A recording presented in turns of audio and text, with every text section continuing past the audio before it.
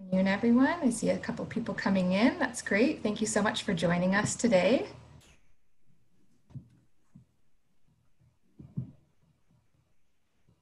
Just going to get started in about 1 minute, so please sit tight and then we'll begin our introduction in just a few moments.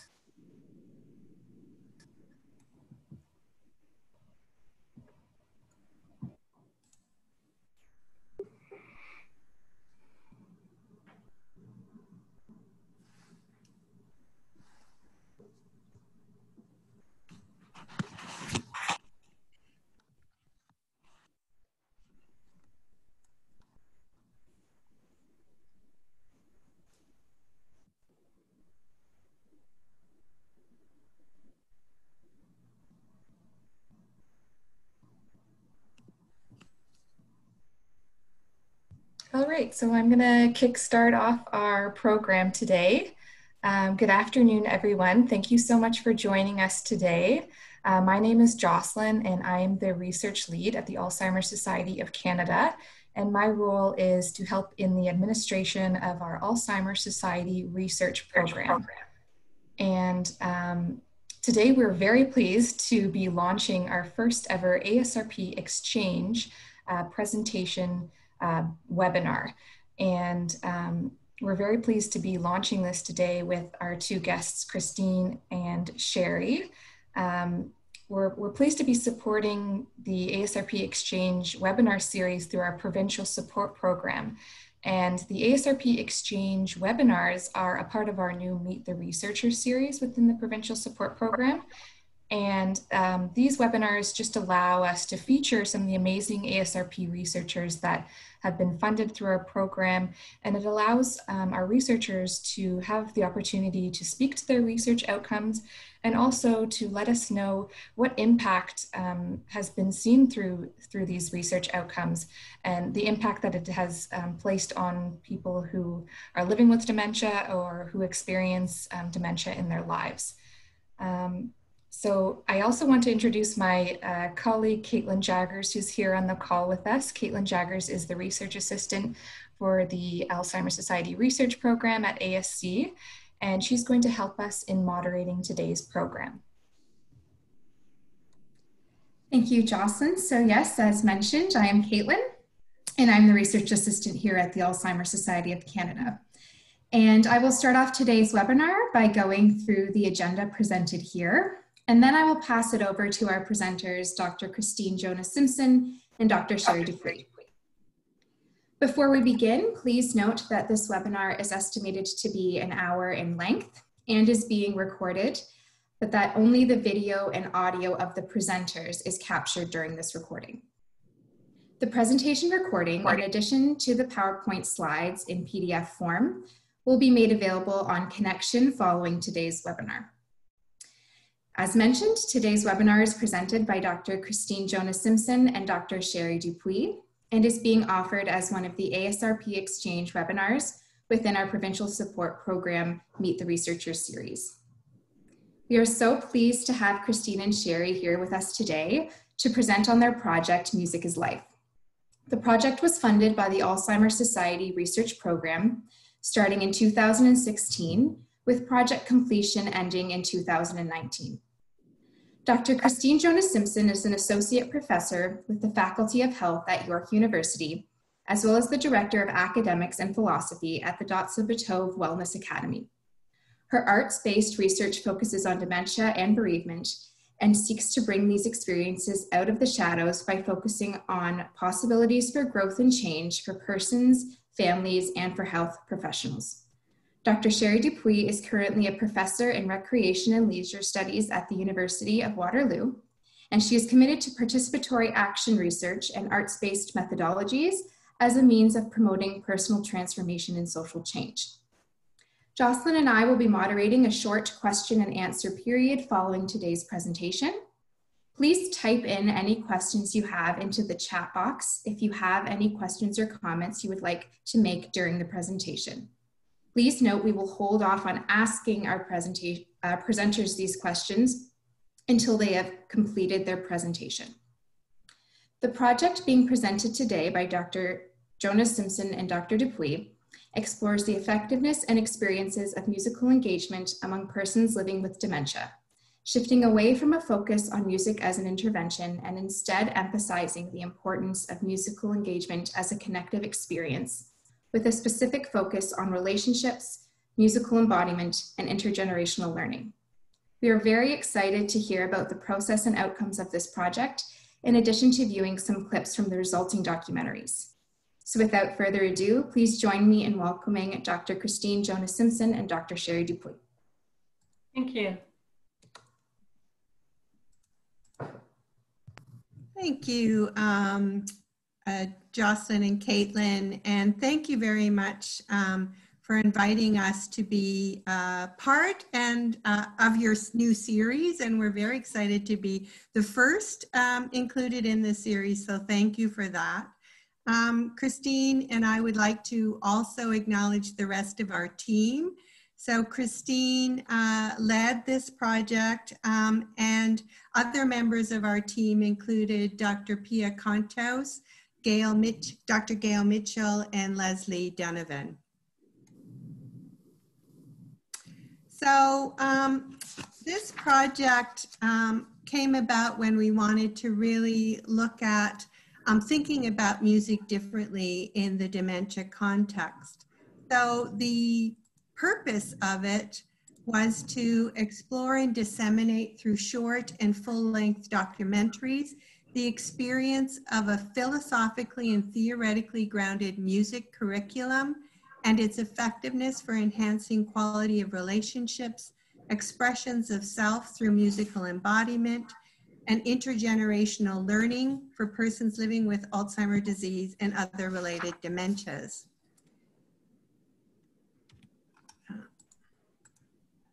We had 3 research objectives that were guiding this project.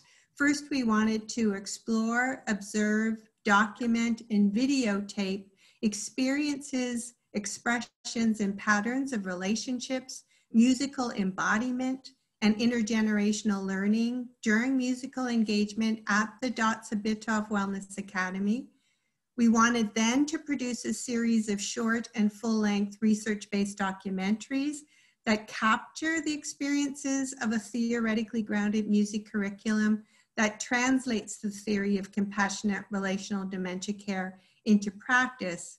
And finally, we wanted to explore the effectiveness of the documentaries in conveying the principles of compassionate relational dementia care and how we might think about music differently in that context.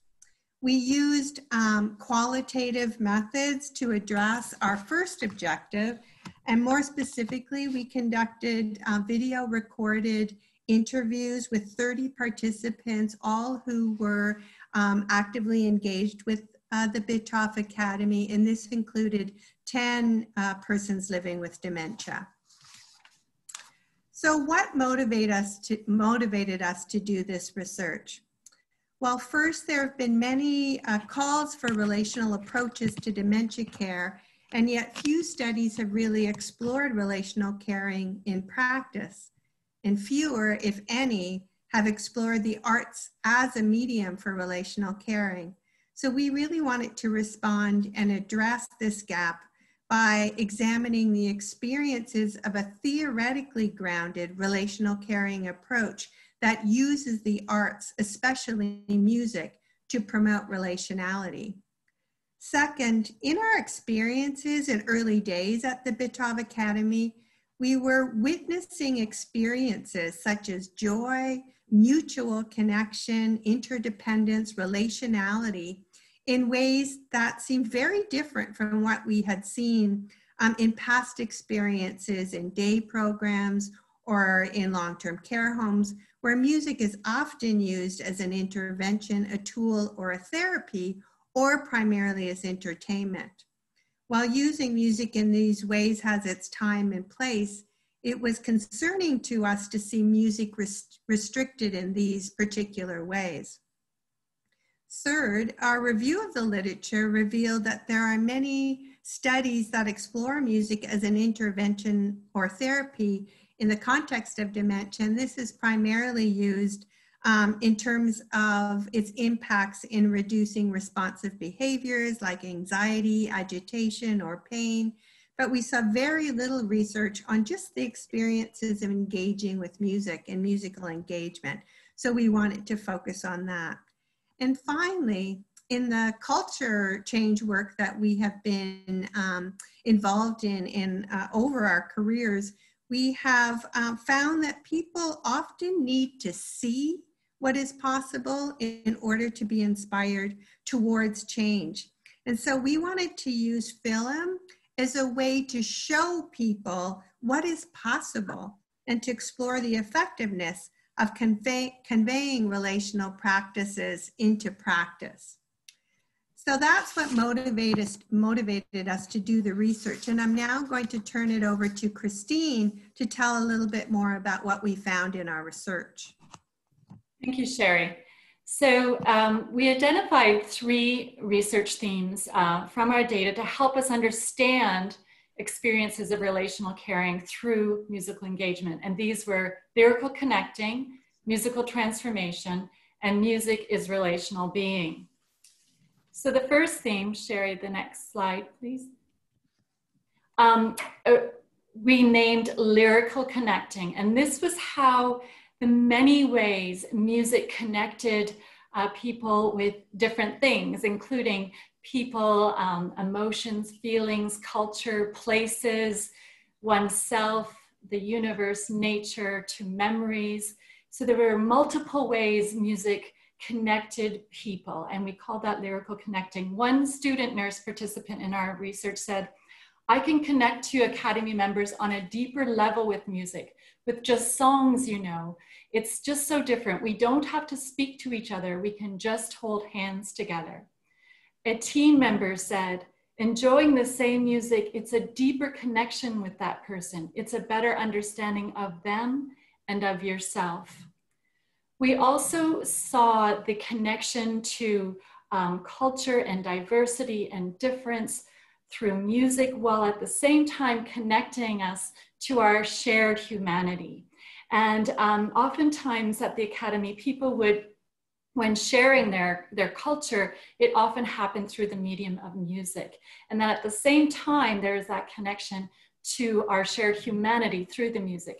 Here's a quote from a personal support worker who was in our research. Well, it's universal. Like, you know, all over the world, people sing music. And even if you don't know the language, just listening to the rhythm, it helps you move. It makes you move. It brings joy to people. And also then we talked about relating through murmurations. And if you think of the murmurations of the birds, where thousands of birds are swooping and moving as one entity, this is how we describe what happens at times when there are connections that emerge and erupt through the music. And oftentimes an example that people talked about in our research was the Congo line, how a song might come up in the ballroom and then all of a sudden people get up or want to be helped up to go and often Congo line into the ballroom. One Academy member said, oh, we sing. Yeah, we sure sing. We're all walking down the line, singing something all the time. We're just out there laughing, doing silly things all the time. So these are some of the ways that music connected, created those connections.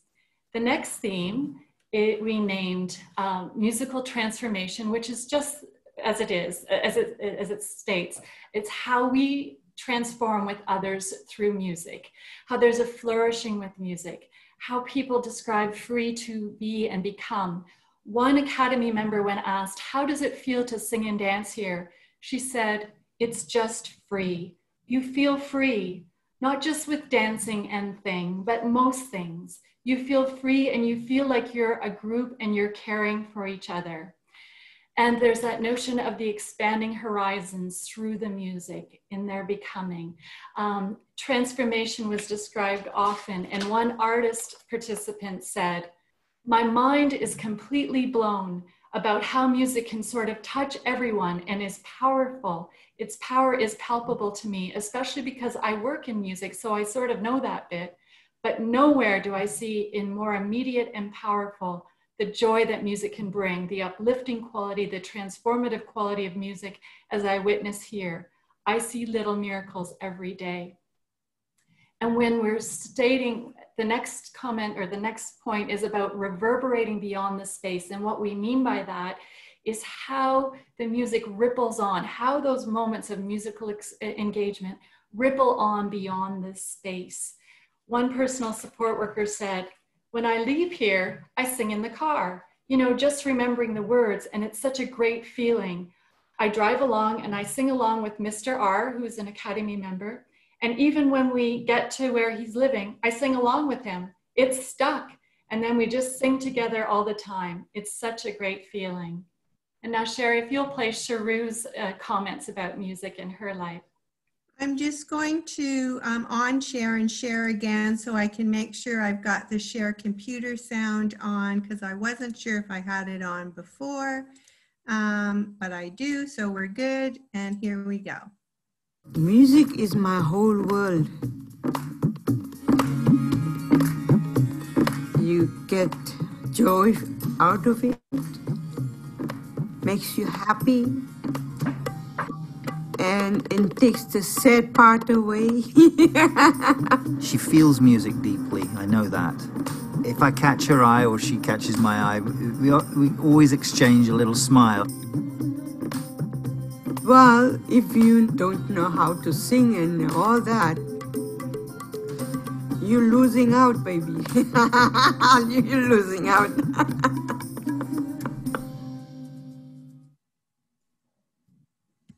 Thank you.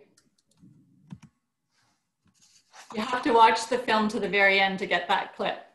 The next and third and final theme is around the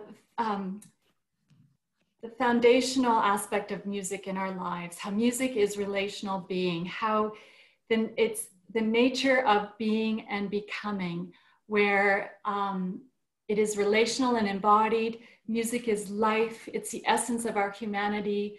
One of our participants described it as the soundtrack of life, and people described how life emerges through music. One team member said, music is my adventure. It's the way that you start your day and end your day. It's your life. It's our life. It's how we engage in someone. Music is an opening. Another person said, an Academy member said, I mean, music has to be, what would we do without music? And to be able to sing yourself, that's a lot. Another Academy member said, everyone seems to enjoy music here. And so it gives you, I'm trying to think of the word you can use, a togetherness. It's very different than being at home and doing it yourself. The wholeness comes into play at that point, I think. I mean, the music, when you're with people, you get a roundabout feeling. So I really enjoy that, you know. It's warm. You can't describe the feeling. It's just there inside of you. And that's what I feel, you know. And sometimes I go home and I say to my husband, I forget my memory is not the greatest, but my feeling of music is. One team member said, music is just such a wonderful way for people to engage and be part of our community. For me, it's freedom for myself and the Academy members. Seeing them be the way they are allows me to be who I am, and being with them in that way. I feel the love, I feel the energy that comes. It's really lovely to see someone who's sitting in a wheelchair and still enjoying the music, going up to them, holding their hands and dancing with them in that moment. It's beautiful. Next slide. So also important is the philosophy that we noted in our research was the philosophy and the structure, and both the physical and organizational structure being foundational to supporting relational caring through musical engagement, so that these experiences of lyrical connecting and relational being and musical engagement can transformation can occur. And so this required strong theoretical grounding, intentional sculpting of the relational space. And what we mean by that is that there's this sort of boundarylessness within a safe structure where people can move and shift, just like those murmurations we talked about. And also that intentional development of relational literacies, where there were workshops on the philosophy, which was all arts-based. There were discussions in the morning huddle and the evening huddle around the philosophy and how it's lived and embodied. There's a lot of role modeling for students. So there's a very intentional way of developing these literacies as well as supporting them. Next slide, thanks. And so one of the key messages, which Sherry's already described as in our intention, was to look at what happens when relational caring underpins musical engagement. And we saw the incredible joy and transformation that can happen. So we're hoping that people will look to music beyond the use of it as a tool or intervention or therapy. And in our film, we have a music therapist, Sarah Rose, who speaks beautifully to this difference. And I hope you'll have an opportunity to hear her and watch our film. Because we feel that if music is life, it's egregious to not support musical engagement, as it is fundamental to being and relating and to our flourishing, and to flourishing of persons with dementia, their families, and the entire community. So the next slide, we're going to show you our trailer. We launched Music is Life on World Alzheimer Day, September 21st. We had 744 people drop into our launch, and 141 were watching it consistently at our peak.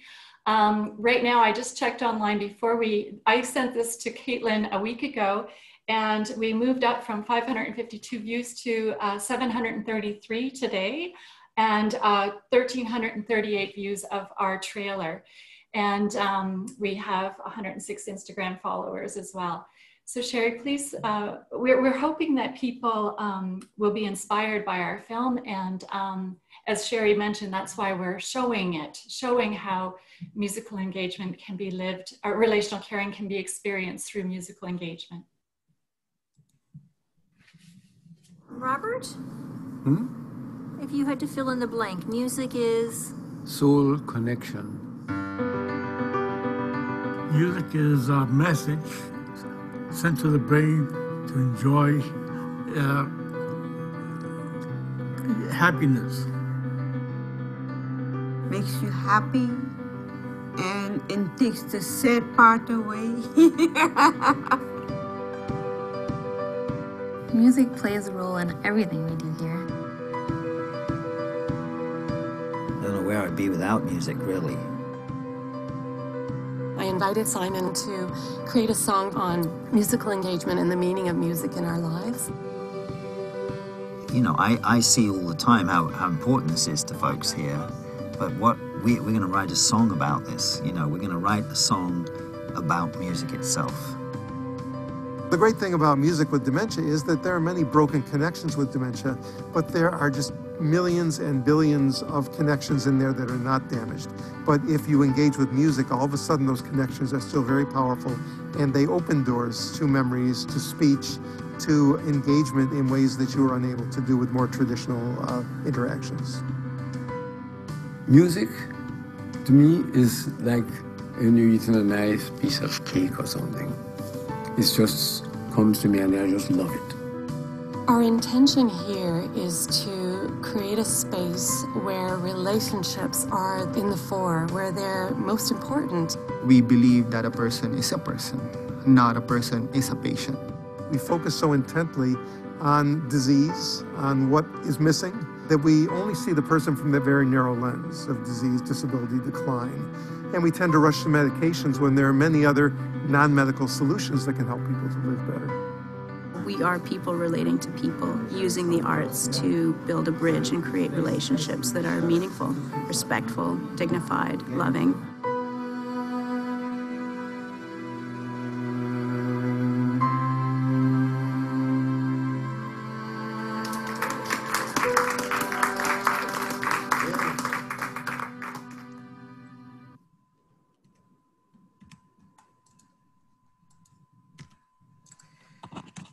So we have just begun to explore the experiences of engaging with the research-based documentary to address our third objective that I mentioned at the beginning of the presentation. And we're using an online survey for this. Obviously, during the pandemic, it's very challenging to do face-to-face research. So we decided to use an online survey. And responses thus far have really been inspiring and really showing the impact of the documentary. And the responses that we've gotten have been quite positive. So people are using words like uplifting, empowering, engaging, powerful, inspiring, informative, moving, remarkable, and these are just to name a few. A number of responses to our survey thus far emphasize the potential of the film for challenging the stigma that we know exists around dementia, and how the film shows how musical engagement is accessible, and it's accessible to all of us, and the benefits of relational caring using the medium of music. So one person stated, inspiring, lovely medium to help break down the stigma associated with dementia. And another one said, loved it. I wish it could be a model for dementia care everywhere. Perhaps one of the most powerful quotes we have received thus far is this one. I have to tell you that this film is incredibly important for people to see. Every time I watch it, I have new insights. As someone who thought they were using compassionate support, this documentary completely changed how I practice as a music therapist. I realized from seeing how the Bitove Academy implemented programming that I was using a medical model of music therapy to legitimize myself in healthcare instead of doing what was truly right for the individuals I was working with. Because I trained as a music therapist using a medical model, I never thought about how this might stigmatize the people I worked with. This realization has come from watching this documentary. This film is essential, and the work that the Bitove Academy has done must be used as an example of how we can make things better for people living with dementia. We also received some really interesting and constructive feedback that there could be more showing of how people living in the later part of the dementia journey experience music as life as well. Certainly there were members of the Academy in later parts of the journey who participated in this project, but viewers recommended the use of more of the shots with people dancing from their chairs or in their wheelchairs and engaging and connecting with music and others as seen through their body and through their eyes. So this research made it very clear to us that relational caring through musical engagement is not just important for persons living with dementia. It creates a space that supports the relationality of all in that space. It makes us better human beings. It creates a space where all in the relational community can thrive and support each other. This has implications not just in the context of dementia, but also within other healthcare contexts and outside of the healthcare, more broadly. And we just wanted to share this clip from Simon, who Christine asked to work with the members of the Academy to create the song that reflected a lot of the what music means to the members of the Academy themselves. I don't know where I'd be without music, really. As I've got older, I feel tremendously grateful to be able to make music. I love performing, I love singing and whatever, but the actual creation of music is just this incredible joy to me, and it gets better as I get older. So you know, maybe less people listening now, but it doesn't matter. I just love creating music, and the opportunity here to create music is is amazing. I just love that. And I'm so glad that I'm able to actually create original music here. That's really special.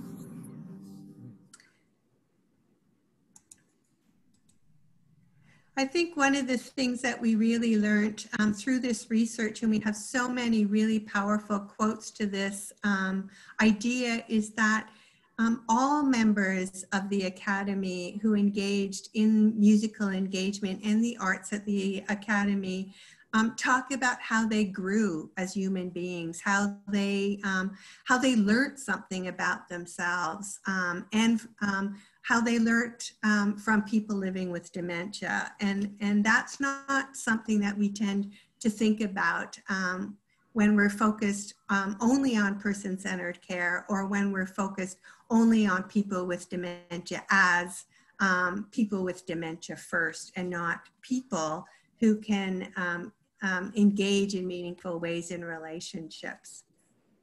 And I'm just going to turn it back to Christine. Thank you, Sherry.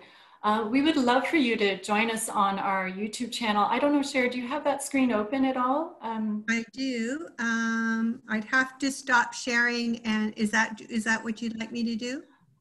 Well, I wonder, well, I can just explain. I'll just click here. Oh, okay. Yeah, see what happens. There you go. Okay, so you can see on this channel, and you'll see the links in the PowerPoint that goes out to you. We have the featured documentaries right there. We've also provided for you that link directly. And if you go to the right, Sherry, you'll see all of the shorter films, and then the trailer. And if you go back again, Sherry, I wanted to highlight, we also just recently put up the karaoke sing-along that about the song that was created for this research. And that's one thing I want to explain was Simon has created, oh my goodness, I think it's at least 8 songs at the Academy, and it's a beautiful example of musical engagement and a whole contribution of the community. And so it was embodied, and it was almost an embodiment of musical engagement within our research, because the topic was about music in our lives. And so I hope you might be able to enjoy that. Also, there's an interview with CBC and our colleague, Dr. Pia Kontos, before the launch, as well as the Q&A from the launch. So it's just different resources that you might want to take a look at.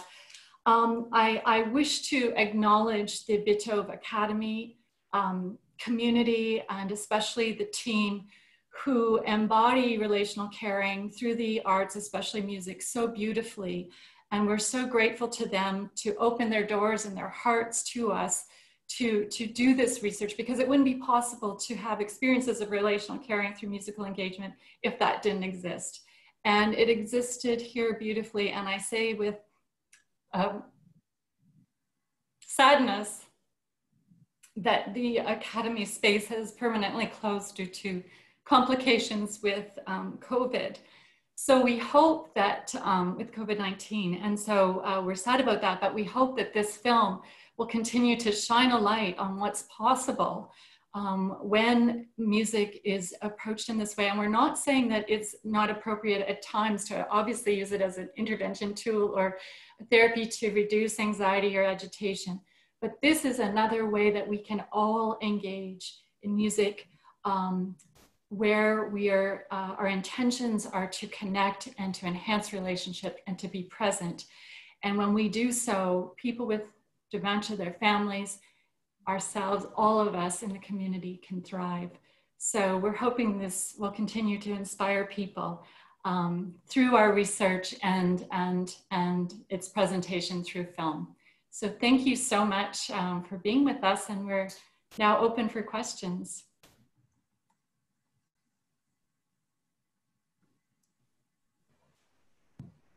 Thank you so much, Christine and Sherry. That was absolutely incredible. And I think that what we want to get out of this is to encourage people to go and watch that documentary that's available on YouTube now, which is wonderful. And I think people across the society and all of our public audience, they're going to get a lot out of watching this, as you mentioned. And I know you're open still to more feedback on the documentary, but I think we really want to encourage people to watch this because it's incredibly unique, and the Alzheimer's Society Research Program is very proud to be able to have supported this project, which is an important part of our mission through the society across the country.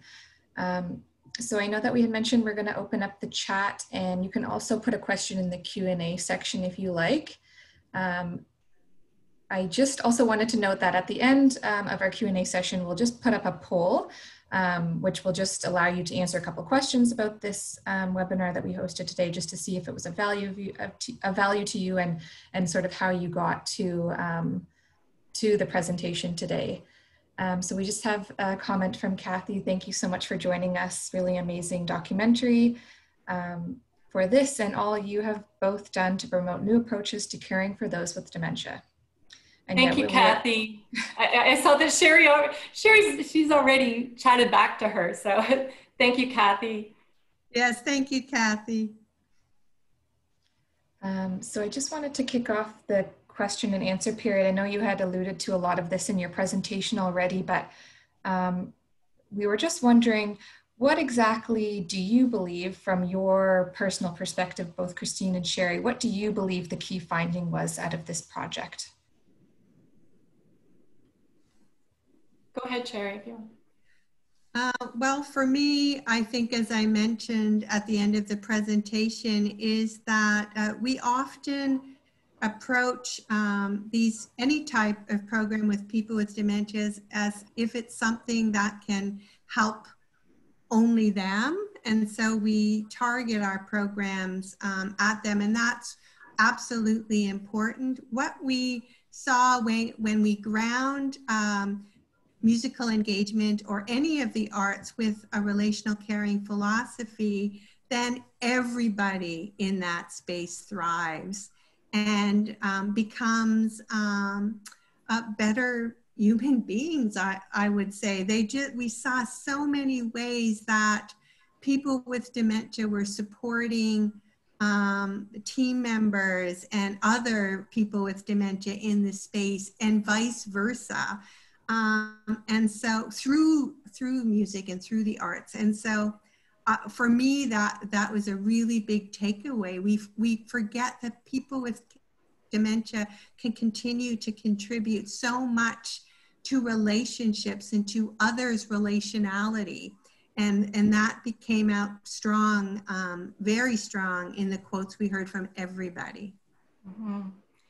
Yes, I would agree. And how the one woman said music has to be, and how she sees this freedom in the space and how she also linked that with the caring for one another, just with what you were saying, Sherry.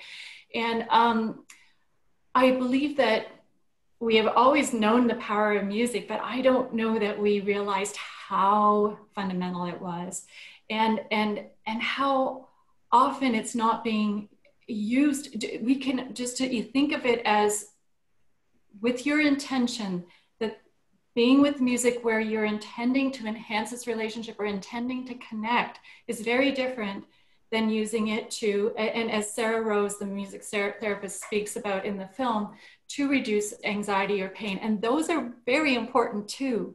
So this is just another way. And because all of us, including family members, we can do this even on, I was thinking through COVID, we could even sing a song on the phone or put on a song and listen to it together and talk about what that means. And so I think it's enhanced for me the incredible importance of it to, when we talk about it as the essence of our humanity, you know. And one expert that we had talked to earlier, but we couldn't use any of the footage because it wasn't the quality that we were looking for within the film, but had talked about how as human beings we were singing before we were speaking, you know, and just so how primordial it is almost. And I love how in our data too, people talked about you didn't have to speak, you didn't have to, you could just be in that moment and that connection. And it was beyond memory, it was just connecting as human beings. And so I guess for me, it was even more powerful than I imagined, that I felt that I already knew, kind of thing. That's wonderful. And I think that also speaks to the quote that you had shared earlier, that someone mentioned, music is about sharing, and it's so different from, experiencing it on your own at home. And I think that's demonstrated through the video, having groups of people that are having this experience together, as opposed to, sitting and listening to music by yourself. So those are things that we need to pay attention to, those differences. And when she when she tried to find the word for her, and when she used the word wholeness, that's tapping into our beingness, to who we are as human. It's just, yeah, exactly. That was, yeah, and how she talked about, I might not remember even the song I sang, but I know the feeling. I remember the feeling, so. And that's something we want to continue to foster, those positive feelings. I just wanted to turn another question around to your experiences working together within your investigative team. So we know that you and your co-investigators, Pia Kontos and Gail Mitchell, you come from different research institutions and backgrounds, and Caitlin and I were speaking to how purposeful it is to have a multidisciplinary team. We just were wondering what your ideas were on how funding, such as what you received through the Alzheimer's Society Research Program, how can this help investigative teams such as yourselves accomplish your research objectives? Do you want me to start, Christine? Sure, you go ahead, sir. I think it's essential, particularly I think in these times, but also it's really hard to get through some of the traditional funding opportunities. It's really hard to get people or reviewers to see the potential of arts-based approaches, and particularly the importance of documentary in music, not as medical avenues to wellness, but to just to have those experiences in our lives. And so I think the Alzheimer's Society of Canada has been so important in their granting program to have reviewers that appreciate the importance of this type of research and of the potentials of it for showing the enormous contributions and capacities that people with dementia continue to have right up until their last breath, and we forget that. The other thing I want to say is that this team has worked together for quite some time now, which has been really wonderful because it's allowed us to learn from each other. And I think these granting programs, I think interdisciplinary, transdisciplinary work is so important because we learn from each other and we bring different lenses to the project. And so where I might have a particular body of theory and literature that informs my work, and experiences in the world that inform my work, Christine and Gail and Pia come from different places and experiences. And so I think we come up with actually richer products because of that. And we've been able to create a bond together and a team rapport where we're not afraid to challenge each other. And I think I actually miss during the pandemic, we haven't been able to meet. We usually try to meet quite regularly in Toronto, and we'd often have day-long meetings or sometimes several day-long workshops where we really embed ourselves in the data or work on whatever it is we're working on. And I always come away from those meetings feeling like I'm a changed person. And I so miss that now. But so without these granting opportunities, we wouldn't be able to support that kind of work. So thank you. Yes. I completely agree with Sherry, and I also appreciate your priorities, and stigma being one of them. And we really feel that our research is challenging stigma in many ways, because just even the visuals of seeing people caring for one another, as Sherry said, it's not just us caring for persons with dementia, it's about their caring for us as well, and the imaginative play and so many things, and the possibilities and the innovation and what we learn is seen in the film and in our research. So it's something that I think I appreciate that the Alzheimer's Society is concerned around stigma, and I feel like our research and our research film is contributing to this. But also, the day after the launch, we had a donor reach out to our creative and research team to give us funding for our next project. So our next project is going to be on compassionate relational end-of-life care for persons and family living with dementia. So we're so thrilled because this research has led now to our team to conduct more research. And music also plays an important role at end of life. We know that through the literature and also personal experiences. So thank you, because this has inspired someone else to fund us. It's absolutely wonderful. That's exactly what we're aiming to hear. I'm just going to open up the poll to whoever's logged in right now, so you can take a moment to answer those questions. I'm just going to, Caitlin, if you wanted to interrupt me at any moment, you can. I'm just going to ask another question that might be of interest to our viewers, and that's your experience with documentary and film as a research method, because we know this isn't used that often. So I'm just curious as to what your experience was with this, whether it was the first time that you've used that kind of method, or if you plan to use it again. Yes. So I think this is my 12th research-based documentary film. And I think it's, Sherry, our third together. I think so. Yeah. Third or fourth. Right. So it's so accessible.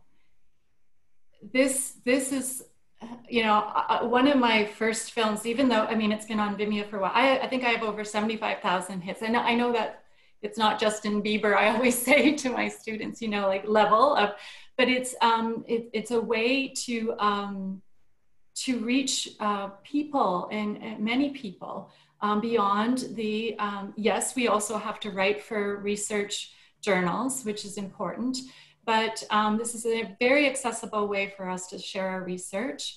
And it's a very creative way to share our research as well. So, and there can be, the tensions between the aesthetic and the research, and so it's always having to ensure, that those are talked about and navigated, and so that we're true to the research and our participants, but as well sharing an aesthetic. So it's, and as Sherry said, we are a wonderful team that we don't, we're not shy to challenge if something we feel it should be different.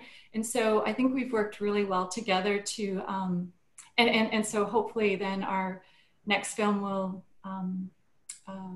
it just, I think, gets better and better because we get more in tune with what we need to do. And just some of the hiccups that can come. I mean, I'm no longer the, I was the director of academics and philosophy, but that ended last year. My 5 years was up last, so just Caitlin, I was gonna add that piece.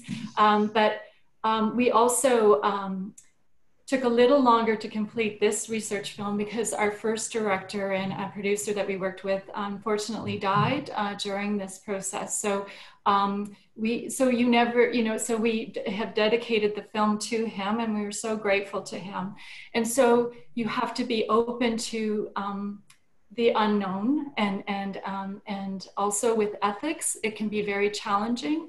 The number of consents we had to get, and because of the filming happening over so long, it required many consents. So there were a lot of challenges, but they were worth every bit of it. Sorry, that was a very long answer. I think I learned from people with dementia about the importance of the arts, including documentary, for sharing and exploring their experiences in the world. And I remember when I was working as the director of the Murray Alzheimer Research and Education Program, we were starting to do our Changing Melody forums that were designed by and for people living with dementia. They were the first of their kind in the world. And I remember in our early meetings, people with dementia saying, it can't just be about what's in our heads. It can't just be about talking, because we express our lived experiences in so many different ways that isn't cognitive, and that we need to be able to share our experiences in other ways through the arts, through singing together, through film, through play, through all kinds of different ways. And they taught me that the importance of how we tend to, as academics, be in our heads all the time and think that we can share experiences of dementia in those academic ways. And for them, that's important. It doesn't necessarily work for them, and it doesn't, they said that the experience is often very emotional for them, and they go through these different emotions throughout the journey, and that can't be expressed in the same way through words. It's expressed in other ways. And so I think documentary really captures that, because it can capture the words, but it also captures the body and the facial expressions and the ways that people with dementia express their experiences in very embodied ways. You can't capture that in the same way in a journal article or a presentation like this even. Yeah. That's wonderful. So I just wanted to conclude with one last question, just to leave people with some food for thought. We were just wondering, what do you believe, or what is it exactly that you want people to get out of watching this documentary at the end of the day? We spoke a bit about stigma and how, you know, we can put less emphasis on stigma when we demonstrate, you know, working through engagement and you know, musical engagement such as your project. I'm just wondering, what exactly is it that you want people to get out of this at the end of the day, or as they continue on into their work, whether they work with people with dementia or they live with someone with dementia? What exactly is it that you want someone to carry forward in their day-to-day? I guess while you were speaking, I mean, we've already talked about different things that we hope people will take away, but just as you were speaking, I hope that people, and I always tell my students this too, because I think it's not always known to be possible, but that it's always possible to connect, always. And music is one way that can help you get there. Whether we asked people, the director had a question that he thought, which was really interesting. What would it be like if there was no music in the world?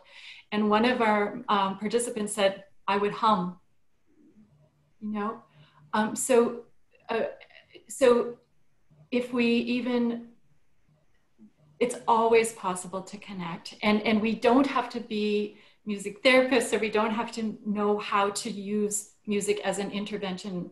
We can be with music. We can connect when we have the intention to enhance our relationships or to connect with someone. So it's, I guess for me, when you just said that, because there are other things that we had already said, but that really sticks for me, that it's always possible to connect, because even sometimes because of the predominant view of people with dementia, it's considered, people might be considered, empty shells and unable to connect. But we know that that is not true.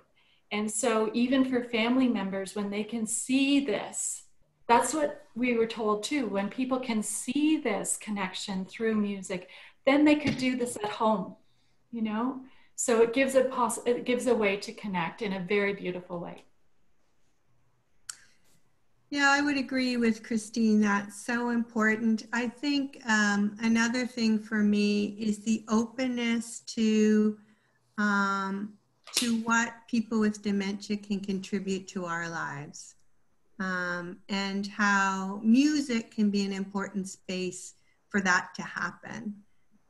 So for me, that was really important. And of course, relational caring philosophy is near and dear to our hearts. And we, through this research, saw in pretty profound ways how when you embed a program or curriculum, whatever, in this philosophy, it changes the way people relate and engage together. That can enhance the interactions, the relationality, the lives of all involved. And so I guess I just hope people get inspired to want to learn more about relational caring and how they can embed this in their programs, because I think that, I think our whole team feels very strongly that this is the way forward. We need more places like this in our communities where people cannot be labeled and just be who they are in the space. Christine didn't mention that there is nothing medical in the programming at the Bitove. No assessments, no, people aren't called people with dementia. They're just people engaging together to learn the arts. And so that's when you attend to programming in that very different way, it plays out differently in this space. I just want to reiterate what you said, Sherry, because I remember some of my first days at the Academy and how people would teach me how to paint. People with dementia were teaching me how to dance to Frank Sinatra.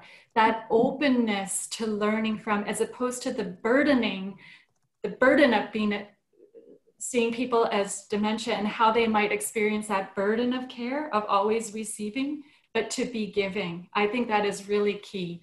And sometimes, and I think and I hope you could hear that in the quotes as well as see that in the film. So thank you for having us. Yes, thank you so much to both of you. It's been a pleasure. And thank you so much for the responses to these questions. I hope that, they're of use to people and other researchers as they inform their projects down the line. I just wanted to conclude by noting that this presentation is going to be available on Connection as a part of the Provincial Support Program. The link is available here. And if you have questions about this webinar or the Provincial Support Program in general, you can always contact us at our new email address, psp@alzheimer.ca. And Dr. Christine Jonas-Simpson has provided her email address here if anyone has questions about the documentary. And again, we just want to thank you so much for joining us today. And Caitlin, yes. Did you have something to add? I have one little comment to add. And I just want to emphasize how beautifully your presentation today, but your project as a whole really effectively demonstrates the importance of the process of research and not only the outcomes, and how involving persons living with dementia at every stage and really showing how it evolves, not just at the end stages, but from start to finish. And I think that's why using a documentary displayed that in such an effective way. And we are just so honored to have been able to support you throughout this journey. And we really look forward to the research that you continue to do. Thank you very much. Thank you so much. It's been a pleasure. Yeah. Thank you. Thank you so much. Take care. Here, bye-bye, everyone. Bye. Thank you. Bye-bye.